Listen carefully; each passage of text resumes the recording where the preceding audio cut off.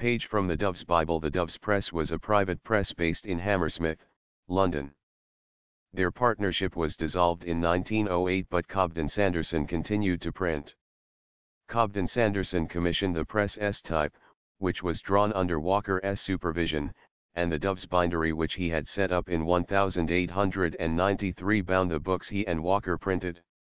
The press produced all its books using a single size of this type, between 1900 and 1916, and is considered to have been a significant contributor to the arts and crafts movement.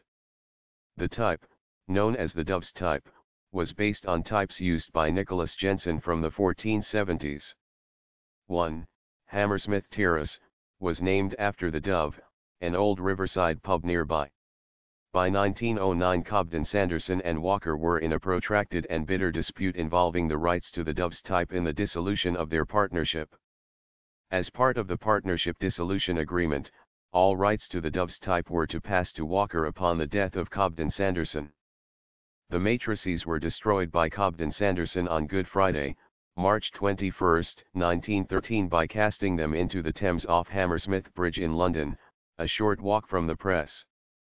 As further recorded in his journals, he began the destruction of the types beginning August 31, 1916 at midnight, when it seemed a suitable night and time. He is said to have completed the task in January 1917, after 170 trips to the river, though his journals do not mention the culmination.